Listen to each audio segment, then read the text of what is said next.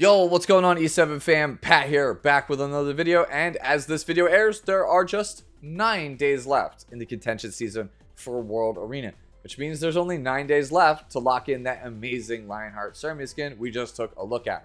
She's my personal favorite character in Epic 7, and if you're watching this, odds are she's one of your favorites as well. The thing is, most of E7's player base doesn't even really play World Arena, and from what I've seen on social media, they're looking for some guidance and pretty lost on how to kind of make it to Masters rank and secure their skin. That's okay though. This video is going to be a cheat sheet talking about what I think the best units are for standard or a turn 2 playstyle in this season, so that way you could get that Masters rating and lock in your Cermia skin. It's not an aggro or cleave playlist, by the way, because I'm not super amazing at playing those playstyles. So if you're somebody who likes to play Epic 7 very aggressively, very fast, might I suggest hitting up my homie Valky on his channel and see what advice he has to offer you. This, again, is for standard and or turn 2. There are 4 tiers in this cheat sheet, and we're going to go over them really quickly. The first one is broken. I think these are the absolute best units in the game right now to base your strategies around at lower levels until you hit that master rating. After that is solid, which are average units that are usable in a good chunk of scenarios. Then we have niche, which are a bit harder to use every game, but do have some very specific and strong uses. And then finally, we have counterpick only. These are characters I think you should only choose in the exact scenario that I'm going to describe when I talk about that character. The rest of the video is simply going to be me just talking about each character, along with 3 characters that I think complement them well and you should draft alongside them, as well as 3 characters that I think they're terrible against that you should avoid picking them into. I'll also give you an example stat line and build for them, so that way if you don't know what the hell to actually, play them on, that gives you something to work with. And finally, I'll also talk about where they're most commonly picked in draft order, so that way you have a general idea of should I pick them first, early in the draft, should I use my ban protection on them later in the draft, so on and so forth.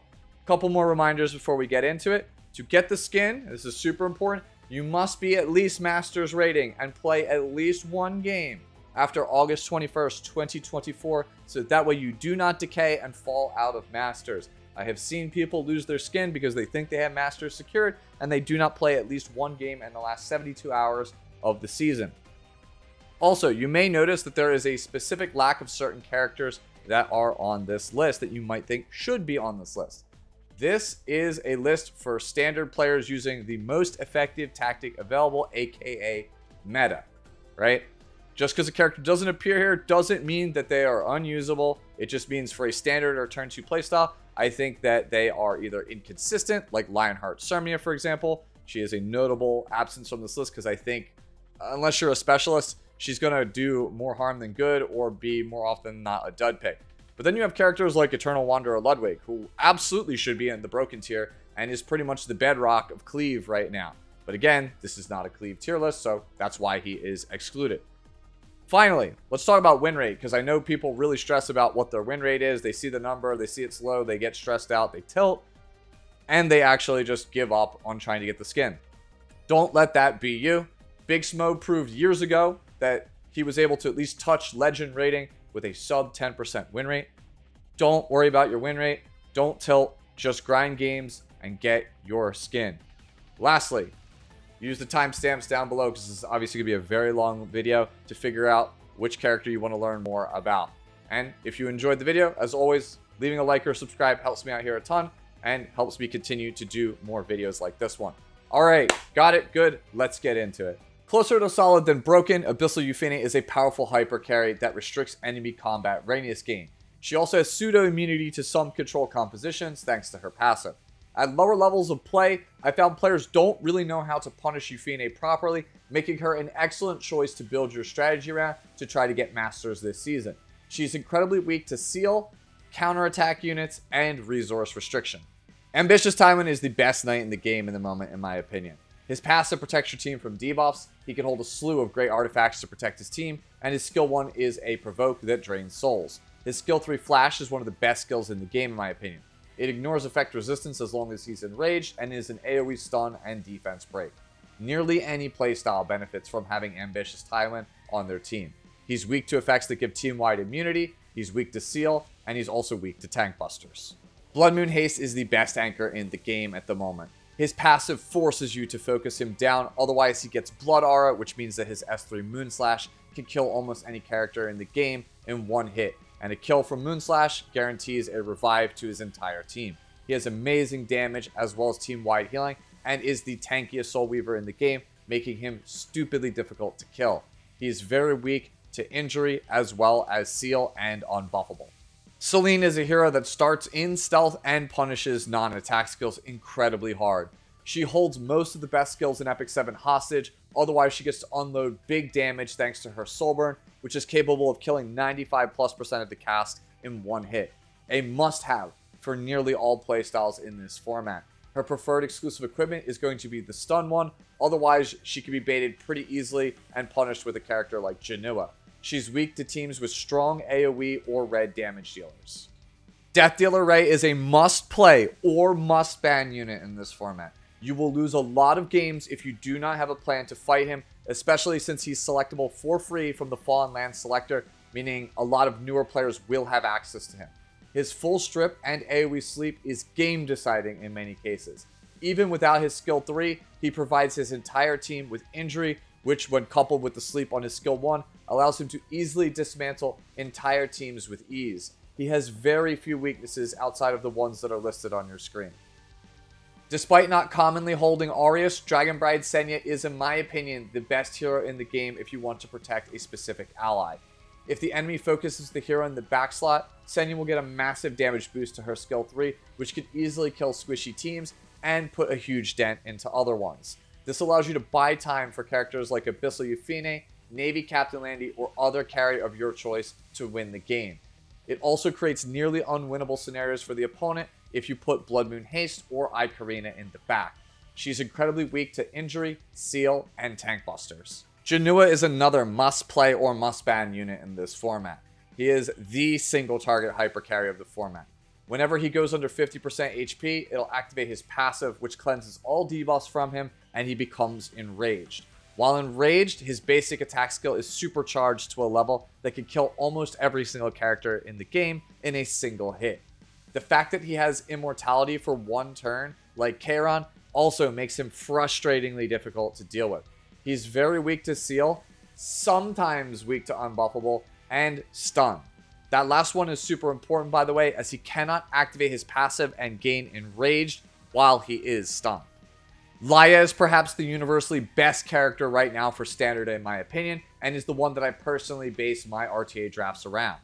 Laia does literally everything. She is tanky, fast, has a full team-wide cleanse, and can solo an entire game all by herself. Having Laia also denies your opponent from taking some of the most overpowered characters in the game like Lua, Naqual, and New Moon Luna, as they have very little effect against her. She is only really weak to injury and tank busters. Despite the fact that she only get 1 to 2 bans, Naqual is yet another must ban or must play character in this meta. She can strip buffs, reset cooldowns, and deny counter attacks. The fact that she has seal and silence on top of all of that is borderline insane. She is one of the bigger design mistakes in Epic 7 history in my opinion. Contrary to popular belief, you don't need to be crazy fast on this character, as I've seen ones hover in the 230 to 250 speed range in Emperor. You really only need Guiding Light and to recognize when your opponent can't actually deal with her. She has very few weaknesses besides the ones that are listed on your screen, or just being outsped. Navy Captain Landy, or as I like to call her, Landy Uzumaki, is just a really strong hyper damage carry DPS. She's got that anime main character privilege, aka plot armor. Just put her on counter set, slap on Elbo's Ritual Sword, and pray she counters and activates her salvo. Win game, easy peasy. She's stupidly brain dead and lets you randomly win games that you have no business taking. Perhaps the most easy mode damage dealer to play in the entire format. Weak to guaranteed critical strikes as well as bind. New Moon Luna is yet another must play, must ban hero. Are you noticing a pattern with characters in this tier? She has an AoE strip and team seal, which allows her to do whatever she wants without any fear unless you bring a cleanser. Skill effect nullifier on her means that only Lua can shut her down on turn 1.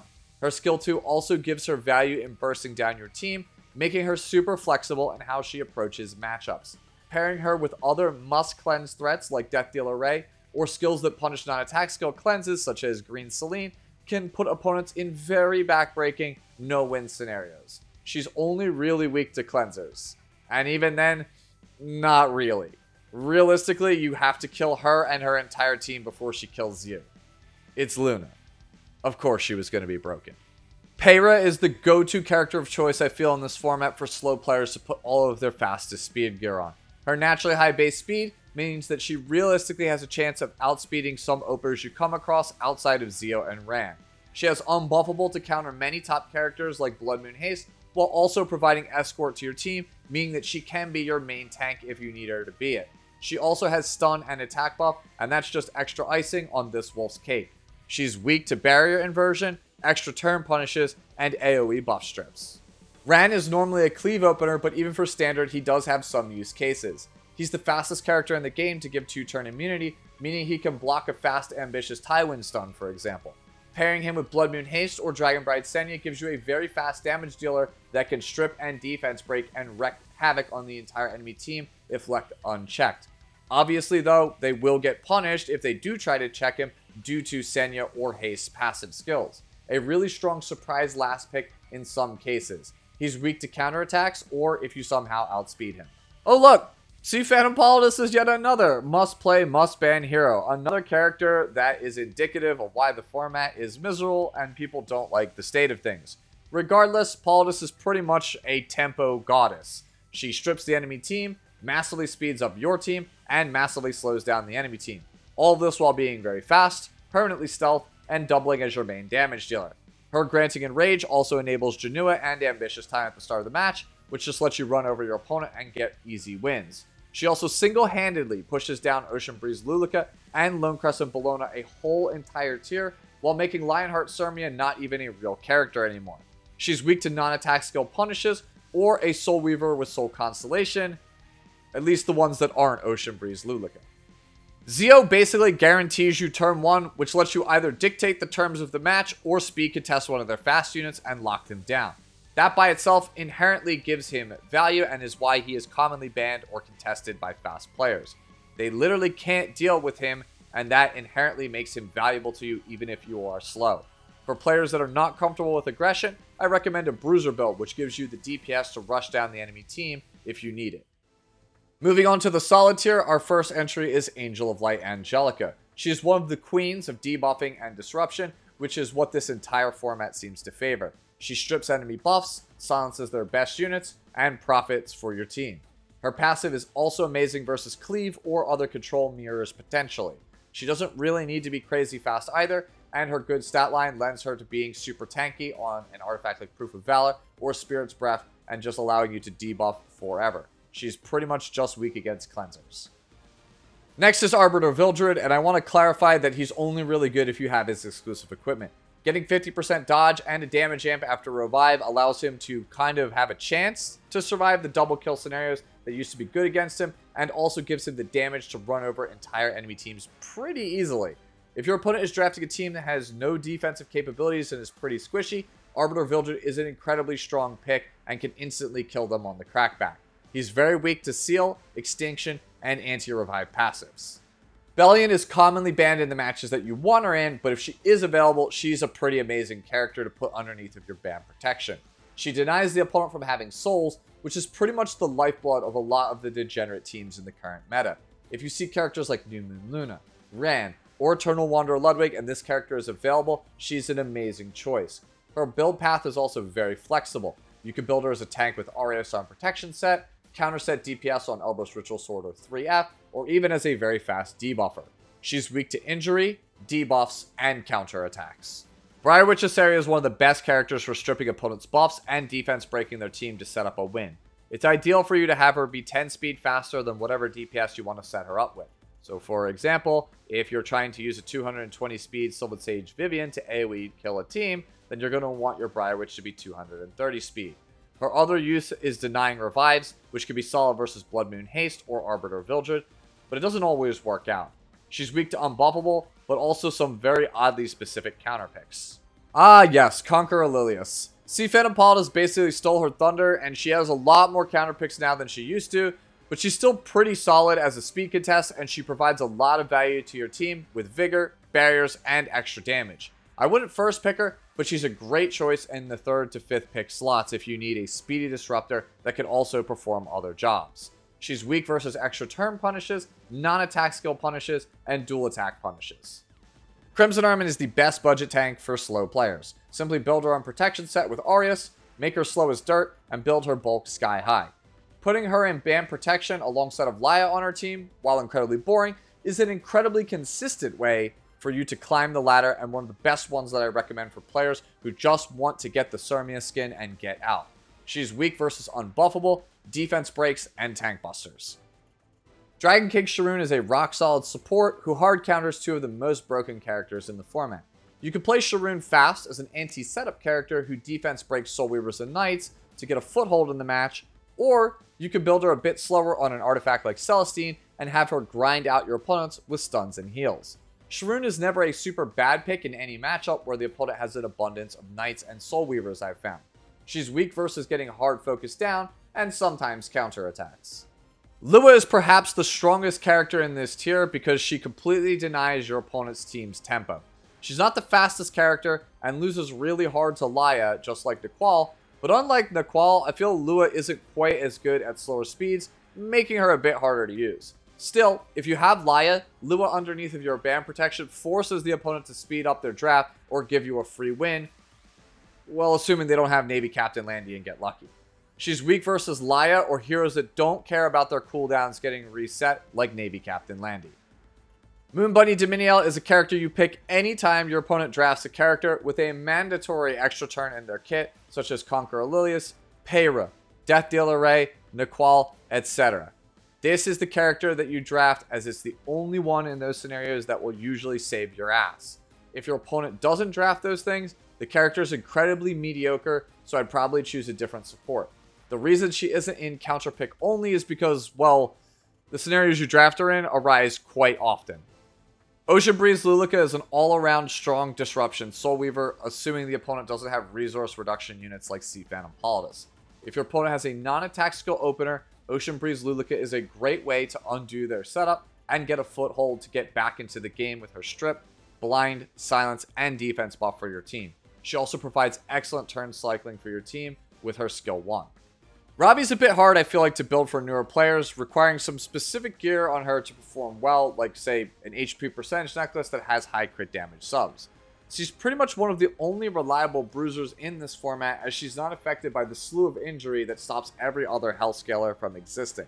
The fact that she always lands critical hit and has injury herself in the kit makes her great versus heroes like Laya or Navy Captain Landy. Her exclusive equipment is the extra skill 1 damage, in case you're wondering.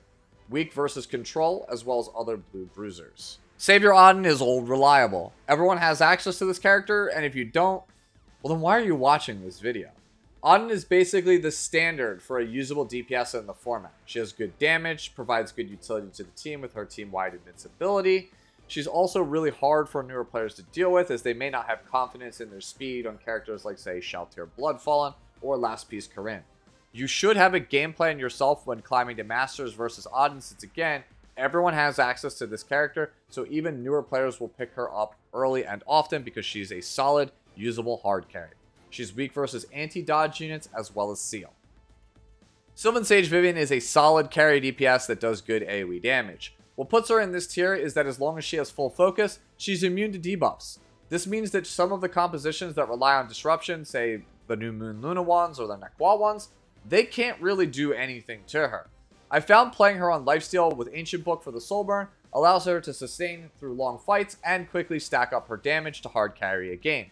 Vivian isn't the most exciting character, but she gets the job done. She's weak versus resource reduction and getting hard focus down. Urban Shadow Shu is a tanky, fast, consistent damage dealer that has a speed buff for your team. She's also the second best injury character in the game besides Death Dealer Ray. If your opponent is locking in tanks, Blood Moon Haste, or bruisers like Laya or Lethe, you're going to want to bring Urban Shadow Shu. She's weak versus resource reduction as well as getting focused down. Albedo is a collab hero from the Overlord collab. She's the best mitigation knight in the game besides Carmen in this format.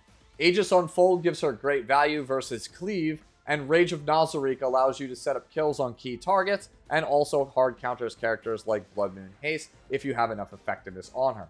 She can hold Arias to be your tank, or her own artifact 3F to be played as a bruiser. She's weak versus injury as well as tank busters. Karina is a collab hero from the Espa collab. She's an anti-aggro / cleave bruiser. She creates some pretty frustrating scenarios with Blood Moon Haste as well as Dragon Bride Senya on her team, allowing you to make no-win scenarios and do big damage with her skill 3 to the enemy team. She's weak versus debuffs as well as some health scalers like Laya. Now we move on to niche characters. These ones are still pretty strong but have very few use cases. First in this tier is Arya. Her gimmick is her skill 3 Umbral Hour, which stealths her entire team and gives her a counter-attacking stance. From here, if the opponent's team is only single target attacks, they're going to be forced to take a slew of counter damage from Arya, who can quickly pick up the game from there. Be warned, Arya is one of the hardest characters in the game to build and use effectively. Bihu is a character who has the very valuable unbuffable debuff and can put up big damage without needing to critically strike, which is what gives him inherent value. That said, he's not exactly the easiest to use as he's not super fast or super tanky, making it hard to thread the needle with him without getting picked off or controlled. Destina is a reliable soul weaver that can cleanse debuffs from heroes like New Moon Luna and give you a second chance with a team revive. Her lack of speed and non-attack skill heavy nature are why she's hard to use consistently without getting punished. Last Rider Crow is a great candidate to hold Arias and tank for you if your opponent is loaded with AoE attacks. He's also got a decent matchup against ambitious Tywin. Other than that though, his performance isn't exactly the greatest right now. Injury, seal, and being free food for characters like Blood Moon Haste and Janua make him hard to recommend outside of the niche game here or there. Lethe's new exclusive equipment gives her a new lease on life now that she can set up kills versus characters like Landy without the fear of counterattack. She's dummy thick, and if you can buy her time, she can easily dismantle teams by herself.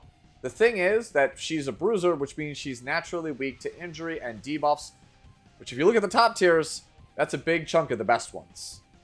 Little Queen Charlotte is an alternative to Savior Auden to instantly kill dark units, but she's difficult to use properly. Slower builds need tanks and combat readiness pushers to do well, while faster builds are susceptible to getting picked off and dying early. Lone Crescent Bellona is an anti-AoE DPS who has some great matchups in the format, particularly against Navy Captain Landy. She also has some really terrible matchups though against certain control units, namely Sea Phantom Paldas and Death Dealer Ray. Her peers, Yufine and Landy, don't really seem to suffer from those same matchups, which is why she is here and there where they are. Martial Artist Ken is a higher risk, higher reward version of Lone Crescent Bellona.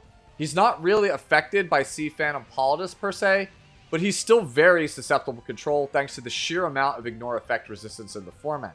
He's also completely worthless versus damage dealers in the format that don't critically strike, which is a lot right now. Mediator Kawaric was basically replaced by Laya, relegating him to a backup cleanser role. Backup cleansers are actually still really important, as that way your opponent can't just ban out your first and only cleanser and run you over. He's also not really particularly good against some of the super top tiers like Death Dealer Ray or Nightfall. Remnant Violet just got a recent round of buffs, and they're nice, but more often than not, he's just going to be another version of Savior Auden. And Auden provides utility and is also pretty good as an anti-dark unit versus Blood Moon Haste, which is a character you're going to need specific answers to. Still, he's a pretty good DPS for you to pick up in the 4th or 5th pick slot if you're looking for a strong carry and your opponent appears to have no way to deal with dodge units. Solitaria is a character you only really pick to check characters that have focus in this format. There's simply too many things that could kill her before she gets to her first turn, seal her passive, punish her AoE attacks, or hit her with unbuffable, leaving her as a sitting duck. Still, if your opponent doesn't have any cleansers other than say Ocean Breeze Luluka, and you see a lot of focus units, Solitaria is a pretty reliable play. Specimen Says is another variant of Remnant Violet or Savior Auden, but requires specific setups to do well with. If you could get the proper protection on his team, as well as get some stuns rolling, he could definitely be your hard carry. I recommend putting him in your ban protection slot and building your whole team around him if you really want to play him. Spectre Tenebria's value comes inherently from her permanent stealth, making her inaccessible to teams that don't have AoE attacks. If you notice the enemy team is entirely single target, a last pick Spectre Tenebria can easily allow you to run over the enemy team and secure victory. Unbound Knight Arwell is the tank you choose if you need another stun on your team versus Janua, or say for a setup character like Specimen Says. Compared to other options, she doesn't mitigate as much damage, and since her ability to tank is determined by a buff rather than, say, an artifact or a hard-coded passive, it's pretty susceptible to a lot of the ignore effect resistance strips in the format. Still, next to Crimson Armin, this is going to be your best budget tank. Counter pick only. These are characters I think you should only really pick in the specific matchup that I'm going to describe in each of their sections. First up is Apocalypse Robbie, who I think is only useful when your opponent's composition is a bunch of tanks and supports, and their only way to win the game is off of Laya. Just injure the Laya with her skill 1 and take away their only way to win the game. While at higher tiers of play, there's definitely a lot of build diversity for Biblis and a lot of cool scenarios you could pick her in. For this tier list, I decided to keep it really simple. You're only going to be using her against Martial Artist Ken and Navy Captain Landy because she punishes their counters very hard. Dark Corvus is a last pick only versus teams that are heavy AoE and don't have big burst damage. You don't want to be picking him into anything that has injury, seal, silence, or provoke. Designer Lilibet is your best budget option versus debuff heavy cleaves if you don't have Edward Elric.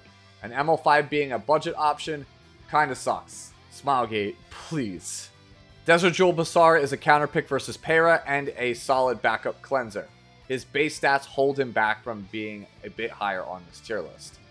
Elena is a must-have Soul Weaver for all standard players to play against Cleave. Do not pick this character before pick 3 in the draft, as she's absolutely terrible versus Red Politis, and the earlier you pick her, the more likely you are to get countered. Elvira is a must-have thief because she counters Abyssal Yufine and any other fighting spirit character that's not named Navy Captain Landy. Do not pick her if your team is already very low damage, as they will most likely outlast you. Infinite Horizon Acades is an answer to New Moon Luna if you aren't going to be pre-banning her and you can't pick her. She's got bad base stats, so I can't really recommend using her outside of that Luna matchup. Politis is a reliable answer to her Moonlight 5-star counterpart, Sea Phantom Politis, and also a semi-reliable answer to Janua.